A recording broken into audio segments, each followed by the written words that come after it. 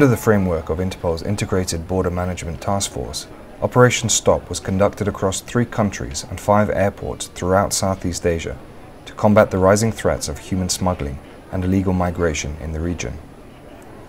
Interpol officers worked closely with local immigration and border police at Bangkok, Phuket, Jakarta, Manila, and Cebu international airports, conducting rigorous identity checks on arriving and departing passengers throughout February. Each passport was systematically cross-checked against Interpol databases.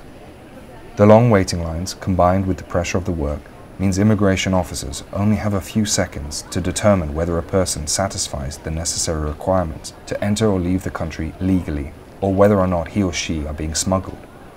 With support from the Department of Foreign Affairs and International Trade Canada,